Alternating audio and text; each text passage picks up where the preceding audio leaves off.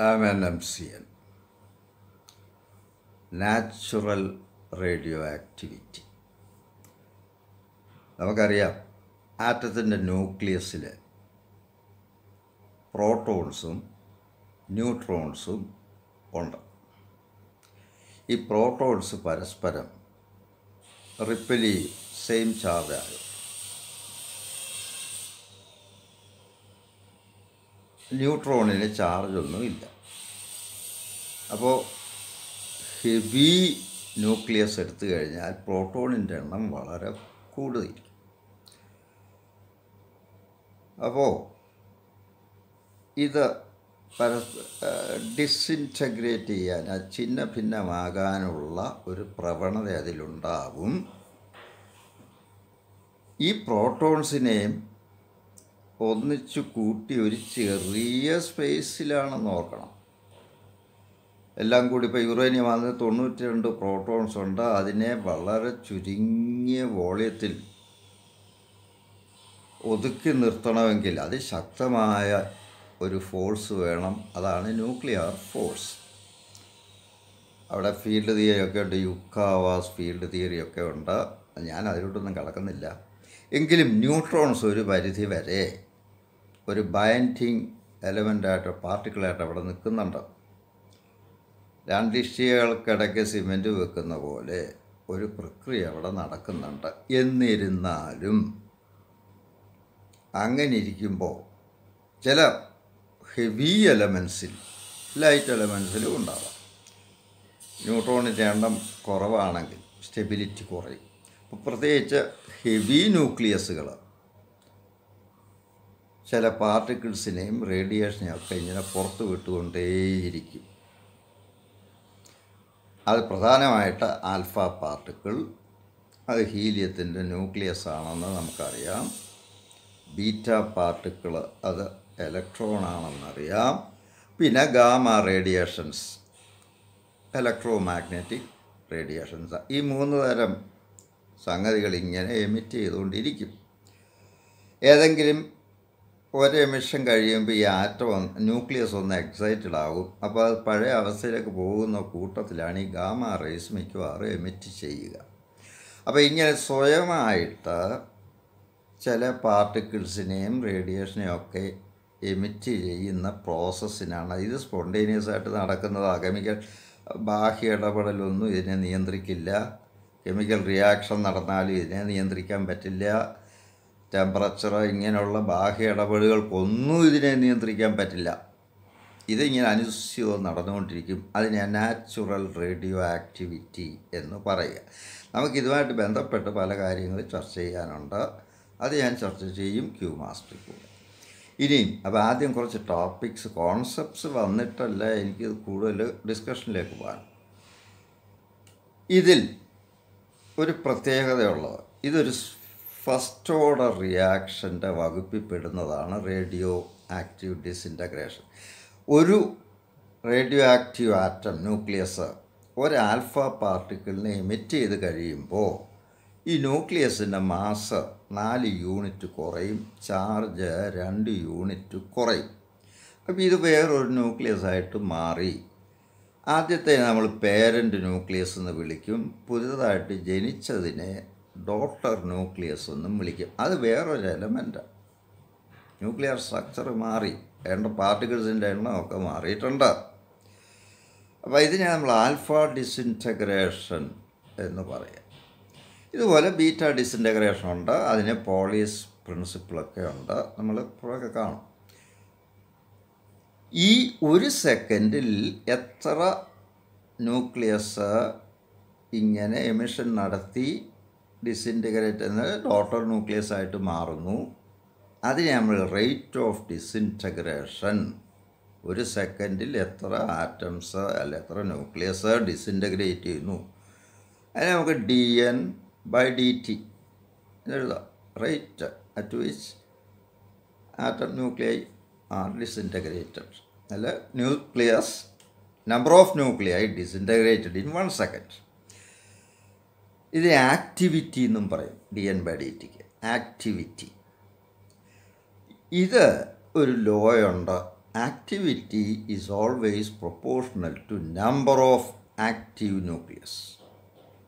നമുക്കറിയാം ജോലി കൂടുതൽ തീർക്കാനുണ്ടെങ്കിൽ ജോലി വളരെ ഫാസ്റ്റായിട്ട് ചെയ്യും. ചെയ്യുന്നതിനനുസരിച്ച് ജോലി ചെയ്യേണ്ട വർക്കിൻ്റെ അളവ് കുറയും, അതിനനുസരിച്ച് ഒന്ന് സ്ലോ ഡൗൺ ആകും. നിങ്ങൾക്ക് ഈ ജോലിക്കാർ വീട്ടിലോട്ട് രാവിലെ വന്നു കഴിഞ്ഞാൽ പടപടാന്നങ്ങ് പണി, വൈകുന്നേരം ആകുമ്പോഴത്തേക്ക് ആ ജോലി ക്ഷീണം കൊണ്ട് മാത്രമല്ല ജോലിയുടെ വേഗതയൊന്നും കുറയും. ഫസ്റ്റ് ഓർഡർ റിയാക്ഷൻ എന്ന് പറയുന്നത്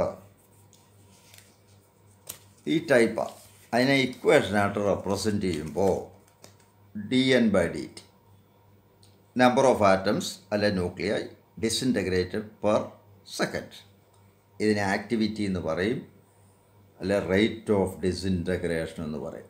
this is proportional to number of atoms left for disintegration. ഇനിയും ഡിസിൻറ്റഗ്രേറ്റ് ചെയ്യാനിരിക്കുന്ന ആറ്റത്തിൻ്റെ എണ്ണത്തിന് പ്രൊപ്പോർഷനില്ല. Or dN/dt equals minus lambda into n, where lambda is a constant called decay constant or disintegration constant. Minus എടുത്തതിൻ്റെ കാരണം n ഒരു decreasing ഫങ്ഷനാണ്. ഇപ്പോൾ 1/x y equals 1/x, അതൊരു decreasing function. X കൂടുമ്പോൾ y കുറയുക. അവിടെ dy/dx എടുത്താൽ -1/x² എന്നാണ് വരുന്നത്. അപ്പോൾ എപ്പോഴും ഡിക്രീസിങ് ഫങ്ഷൻ്റെ ഡിഫറൻഷ്യൽ എപ്പോഴും നെഗറ്റീവേ വരുള്ളൂ. അത് മുന്നിൽ കണ്ടുകൊണ്ടാണ് ഇവിടെ ഡിസിൻറ്റഗ്രേറ്റ് ചെയ്യുന്നതോറും ഡിസിൻറ്റഗ്രേറ്റ് ചെയ്യാൻ അവശേഷിക്കുന്ന ആറ്റത്തിൻ്റെ ന്യൂക്ലിയസിൻ്റെ എണ്ണം കുറഞ്ഞുകൊണ്ടിരിക്കുക. അപ്പോൾ അത് കാണിക്കാനാണ് ഈ മൈനസ് സൈൻ ഇട്ടിരിക്കുന്നത്. ഇതാണ് റേഡിയോ ആക്ടിവിറ്റിയുടെ ഡിഫറൻഷ്യൽ ഇക്വേഷൻ. ഇവിടെ dN/dt എന്ന് പറഞ്ഞ ഫസ്റ്റ് ഡിഫറൻഷ്യൽ കോഎഫിഷ്യൻ്റ് ഒരു പ്രാവശ്യം ഡിഫറൻഷ്യേറ്റ് ചെയ്യുന്നത്. d² ആണ് 2 പ്രാവശ്യം ഡിഫറൻഷ്യേറ്റ് ചെയ്യുന്നു എന്നർത്ഥം.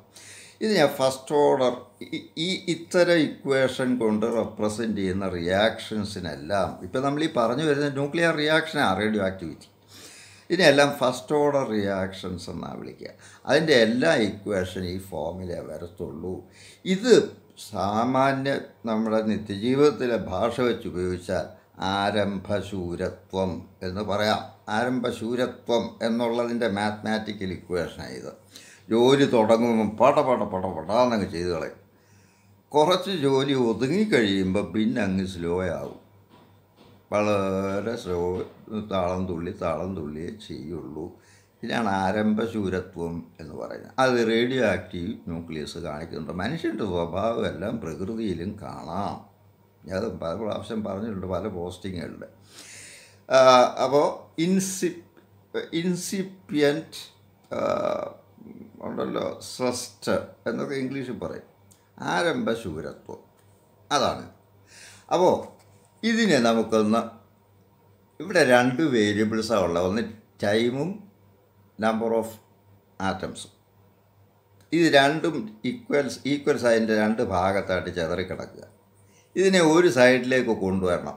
അതിനെ വേരിയബിൾ സെപ്പറബിൾ മെത്തേഡ് എന്ന് പറയും. ഒരു വേരിയബിളെല്ലാം ഈക്വൽസ് അതിൻ്റെ ഒരു സൈഡിൽ, മറ്റേ വേരിയബിളും മറു സൈഡിലും കൊണ്ടുപോവുക. ഇതിനെ വേരിയബിൾ സെപ്പറബിൾ ടെക്നിക്ക് എന്ന് പറയാം. ഇവിടെ ഇപ്പോൾ ഇത് വേണേൽ നമുക്ക് ഇങ്ങനെ എഴുതാം: dN/n ഈക്വൽസ് -λ ഇൻറ്റു dt. ഉണ്ടല്ലോ. ഇതിനെ ഇനി ഇൻറ്റഗ്രേറ്റ് ചെയ്യാം. 1/x എന്നുള്ള ഫോം. 1/xൻ്റെ ഇൻറ്റഗ്രല് ലോഗറിതം ഓഫ് x എന്നാണ്. അപ്പോൾ log n, നാച്ചുറൽ ലോഗ് ആണ്ട് ln എന്നെഴുതും. ഈക്വൽസ് -λ കോൺസ്റ്റൻ്റ്, അത് ഇൻറ്റഗ്രലിന് പുറത്തിടുക, ഇൻറ്റു ഇൻറ്റഗ്രൽ dt. ചെറിയ ചെറിയ ഡിറ്റികളെല്ലാം കൂടെ കൂട്ടിയാൽ കിട്ടേണ്ടത് t. അപ്പോൾ -λt plus c, constant of integration എന്ന് പറയും. ഇതൊക്കെ ഞാൻ നേരത്തെ കാൽക്കുലസ് ഫോർ ഫിസിക്സ് എന്നും പറഞ്ഞ് പോസ്റ്റിങ് കൊടുത്തിട്ടുണ്ട്. അത് സബ്സ്ക്രൈബ് ചെയ്ത് കാണുന്നവർക്കല്ലേ ഇതൊക്കെ കിട്ടത്തുള്ളൂ. വളരെ സിമ്പിളായിട്ട് ഞാൻ കൊടുത്തിട്ടുണ്ട്. ലിമിറ്റ് കുമിറ്റ് എന്നൊക്കെ പറഞ്ഞ് കൊടുത്തിട്ടുണ്ട്. അത് സബ്സ്ക്രൈബ് ചെയ്ത് നിങ്ങളത് കാണാൻ ശ്രമിക്കുക. ആദ്യമായിട്ടുള്ള പോസ്റ്റിങ് കാണുന്നവർക്ക് ഇത് കൊണ്ട് കൂടുതൽ ബെനിഫിറ്റ് കിട്ടത്തുള്ളൂ. ശരിക്കും മനസ്സിലായി പോകണ്ടേ. ഇനി നമുക്ക് ആരംഭം എന്ന് പറയുമ്പോൾ T0 അപ്പോൾ ആകെ നമ്മുടെ മുമ്പിലുള്ളത് N0 ആറ്റങ്ങളാണെന്ന് ഇരിക്കട്ടെ. പണ്ടങ്ങാണ്ട് തുടങ്ങിയതാണ്. ഭൂമി പ്രകൃതി പ്രപഞ്ചം ഈ രൂപത്തിൽ ഉണ്ടാകുന്നപ്പോഴേ റേഡിയോ ആക്ടിവിറ്റി ഉണ്ട്. ഇപ്പോഴും തീർന്നിട്ടില്ല, കാരണം താളം തുള്ളിക്കൊണ്ടിരിക്കുക. അപ്പോൾ let n equals n0 at t equals 0. ഇതെടുത്ത് ഈ ഈക്വേഷനിലോട്ട് സബ്സ്റ്റിറ്റ്യൂട്ട് ചെയ്താൽ അപ്പോൾ log n0 equals minus lambda into 0 plus c, or c equals log n0. ഈ c എടുത്ത് വീണ്ടും ഈ ഈക്വേഷനകത്തോട് സബ്സ്റ്റിറ്റ്യൂട്ട്, അതൊരു കോൺസ്റ്റൻ്റ് അല്ലേ, കൊണ്ട് സബ്സ്റ്റിറ്റ്യൂട്ട് ചെയ്യാം. അപ്പോൾ log n equals minus lambda T plus log n0 സിയുടെ സ്ഥാനത്ത്. ഓർ ഇതിപ്പുറത്തോട്ട് വരിക, log n minus log n0 equals minus lambda T. Log A minus log B എന്ന് പറഞ്ഞാൽ ലോഗ് എ ബൈ ബി ആ. അപ്പോൾ log n by n0 equals minus lambda T. ഇതിനെ exponential ഫോമിലാക്കിയാൽ എപ്പോഴും ഈ എക്സ്പോണൻ്റാണ് ലോഗറിതമായിട്ട് എടുക്കുന്നത്. അപ്പോൾ n by n0 equals minus E raise to minus lambda T. ഇതിൻ്റെ ലോഗറിതമിക് ഫോമായത് ഈ ഇൻഡെക്സാണ് ഇതിൻ്റെ ലോഗറിതമായിട്ട് വരുന്നത്. Or from which n equals n0 E raise to minus lambda T. ഇതിനെ ഡിസിൻറ്റഗ്രേഷൻ ഫോർമുല അല്ലെ ഡി കെ ഫോർമുല എന്ന് പറയുന്നു. ഇനി ഇതിൽ മറ്റു ചില സംഗതികൾ കാണാനുണ്ട്.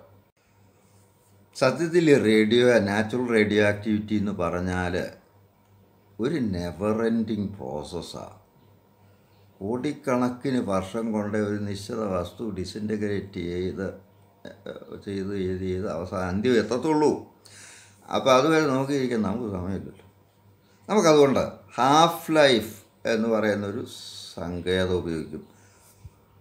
ഉള്ളതിൽ പകുതി ഡിസിൻറ്റഗ്രേറ്റ് ചെയ്യാനെടുത്ത സമയം, എത്ര അവശേഷിക്കുന്നുണ്ടോ അതിൻ്റെ പകുതി. അപ്പോൾ നമുക്കത് ഹാഫ് ലൈഫ് എന്ന് പറഞ്ഞാൽ ടി ഈക്വൽ ടി ഹാഫ് എന്ന് എഴുതും, ഹാഫ് ലൈഫ്. അപ്പോൾ ഉണ്ടായിരുന്നതിൻ്റെ പകുതി ഡിസിൻറ്റഗ്രേറ്റ് ചെയ്ത് പോകണം, അല്ലെ അവശേഷിക്കണം. അവശേഷിക്കുന്നതിൻ്റെ എണ്ണമായി n. അപ്പോൾ when T equals T half n equals n0/2. ഇതെടുത്ത് ഈ ഡിസിൻറ്റഗ്രേഷൻ ഫോർമുല സബ്സ്റ്റിറ്റ്യൂട്ട് ചെയ്യണം. n സ്ഥാനത്ത് n0/2 equals n0 E raise to minus lambda, ടിയുടെ സ്ഥാനത്ത് ടി ഹാഫ്. n0/2 പോയിട്ട് 1/2 equals E raise to minus lambda T half എന്നുള്ള 1/e raise two plus E D എന്നെഴുതാം. ഇതാണ് കൊണ്ടുവരും പ്ലസ് ആവുക index. Or E raise to lambda T half equals 2. ഇത് രണ്ടും ഇക്വേറ്റ് ചെയ്യാം. ഇതിനെ ലോഗറിതമിക് ഫോമിൽ എടുക്കാം. ഇതതിൻ്റെ ലോഗറിതം. അപ്പോൾ log of 2 to the base e equals lambda T half. Log 2 എന്ന് പറഞ്ഞാൽ 0.6931, from which T half equals 0.693 by lambda. ഇതാണ് ഡിസിൻറ്റഗ്രേഷൻ ഹാഫ് ലൈഫ് കാണാനുള്ള ഫോർമുല. അപ്പോൾ half life is inversely proportion to disintegration constant. ഇനി മീൻ life എന്ന് പറയുന്ന ഒന്നാണ്. ഇതിപ്പോൾ ഒരു 10 ലക്ഷം റേഡിയോ ആക്റ്റീവ് ന്യൂക്ലിയസ് ഇങ്ങനെ ഇരിക്കുക. അതിലാദ്യം തുടങ്ങും, ഒരുത്തൻ അങ്ങ് അവസാനം ഡിസിൻറ്റഗ്രേറ്റ് ചെയ്യാൻ കാണും. അപ്പോൾ ഒന്നിൻ്റെ ഹാഫ് ലൈഫ്, ഒന്ന് പെട്ടെന്ന് ചത്തു, ഒന്ന് അവസാനം ചാകത്തുള്ളൂ. അപ്പോൾ അതിൻ്റെ ദീർഘായുസാണ്. ഇപ്പോൾ 1000 ആറ്റങ്ങളുണ്ട് റേഡിയോ ആക്റ്റീവ്. അതിൽ ഒരെണ്ണം ചാടുകൂടാതെ ആദ്യം കയറി അങ്ങ് ഡിസിൻറ്റഗ്രേറ്റ് ചെയ്യും. അപ്പോൾ അതിൻ്റെ ലൈഫ് പീരീഡ് എത്ര? 0. ജനിച്ചോടനെ ചത്തു. ഒരെണ്ണം 1000ാമത്തെ ഒരെണ്ണം അവശേഷിക്കും. ആദ്യം 500ആയി, പിന്നെ 250, ഇങ്ങനെ കുറഞ്ഞ് അവസാനം ഒരെണ്ണം ഡിസിൻറ്റഗ്രേറ്റ് ചെയ്യാൻ ഏറ്റവും ഒടുവിൽ നിൽക്കും. അതിന് ലക്ഷക്കണക്കിന് വർഷങ്ങൾ വേണ്ടി വരും. അപ്പോൾ ലൈഫ് പീരീഡ് 0 മുതൽ അങ്ങ് ഇൻഫിനിറ്റി വരെ വ്യാപിച്ചിട്ടുണ്ട്. ഇതിനകത്ത് ഓരോന്നിനെ എടുത്താൽ ആരാദ്യം ഡിസിൻറ്റഗ്രേറ്റ് ചെയ്തു, ആരാദ്യം പുറകെ ചെയ്യുന്നൊന്നും പറയാൻ പറ്റില്ല. ഇവിടെയൊക്കെ പ്രോബബിലിറ്റി തിയറി ആവശ്യമാണ്.